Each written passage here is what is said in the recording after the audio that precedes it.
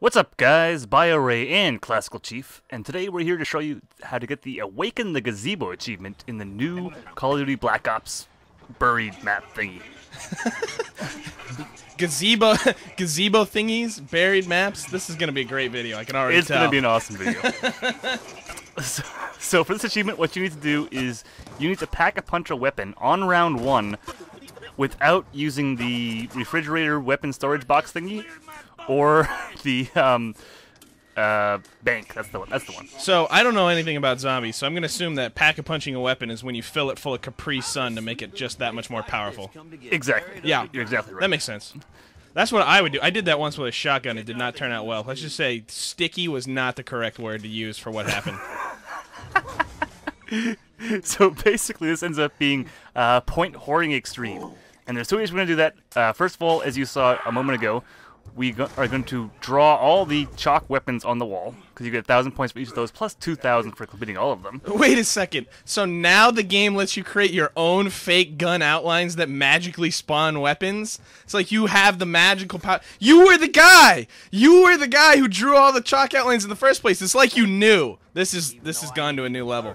Well, zombies does have to do with time travel, so oh my there God. is that. This is insane.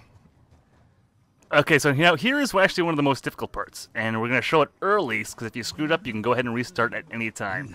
And it's to get this this guy, Sloth, or Huckleberry, or whatever you want to call him, to hit the barrier at the... Yeah, sure.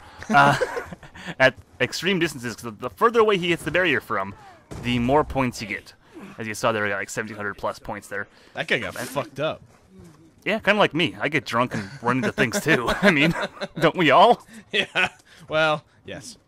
So there's the second weapon location, and like all the rest of the weapons now are going to be in this room, so not a big deal. Except for that first one, just don't miss that on the way down. And I'll show you all the locations. And the only other thing we're going to do is build the trample steam, which is going to cost us 750 points. And we already opened the saloon, where you can buy more booze for the dude. Well, now, I have a question. Just by watching this, and it's great you're running around in this area, who in their zombie plan, in their solution for unlimited waves of the undead, decides to go underground? Basically into what appears to be an old mining town. Like, you gotta know you're completely screwed at that point, right? There's no way out. See, as much as you don't like it, it's all part of the story. I don't... What? What part of the story says, hey, this is a great idea, guys, let's go underground where the zombies can surround us more easily? Is it like, are you laying a trap for them? Is this like some... Are you laying a trap for something I'm currently building a trap. Does that count? I guess, maybe. This doesn't make any sense to me. People have tried to explain it to me for years. I don't make any sense. None whatsoever. So that was all the locations of the trample steam parts. We built the trample steam. We're going to kite the zombie around so we can get to the top of, I think this is the courthouse or something like that. But basically you don't have to break any barriers or open any stuff to get there if you use the trample steam up on the roof like this. And make sure the zombie does not hit that because they die like noobs. Wow, you just vaulted like a freaking 14-year-old in the Olympics. That was nice. That's the trample steam for you. Sweet. Science and shit. Do you think Blade Church invented that? Well, it is steam-powered, so maybe. Yeah, but possible. Make sure you grab the trample steam again, first of all, so the zombie doesn't die, and second of all, you're going to need it a little later. So here we are back in the saloon. We got to open the top. And don't ask me why I do not have another chalk outline yet, because it's right up there. So let's grab that now. Editing. Yay. This is becoming like an absolute kerfuffle at this point. You are running all over this place, drawing chalk all over the place. It's like you're a little kid in summer vacation who's run out of things to do. You know, it's like you. So once you draw that one on top of the saloon, jump across the building to turn the power on, or else you won't actually be able to use the pack-a-punch. Oh. And then we buy more booze. That was another thing I learned, that if you run like electrodes through the Capri Sun when you charge the weapon, it's actually better. It works better. When did you do this experiment? I wish I could say recently, but it was probably when I was a lot stupider. So once again, this is the only other hard one. You got to kind of line this one up kind of far back. You want to get at least 1,000 points for that. Zombie just got crushed. Oh yeah, the beautiful thing about Sloth or Huckleberry or whatever is if he hits the zombies, he doesn't actually kill them. They will respawn. Oh, I should make a note, actually. The last zombie you hold, like after you kill all the other ones at the start, do not shoot him at all, or else he will die out. You can't hurt him at all. So last zombie can't take any damage because he's like a But from sissy. you. Oh, from you. Yeah. So he's like super sissy. If he takes any damage at all, he just immediately dies. He faints.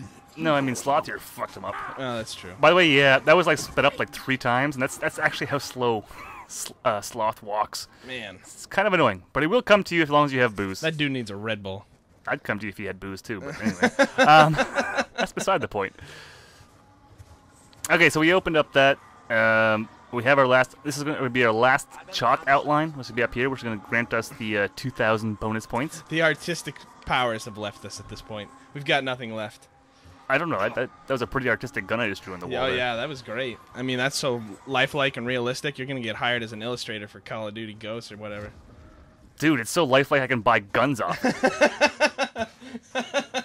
Maybe that's the whole thing. The whole story is all shambles. They just wanted to tell like an Alan Wake style story, except with an artist instead of a writer. Okay, so we had a little over 7,000 there, and well 7,660. But we're not going to buy more booze. We're actually going to jump the barrier right over here with the trample steam, and that's how you save the extra money. And that's why we bought the gun so we could have a little better time in the whorehouse here. I'm going to call it the whorehouse because these fucking bitches are.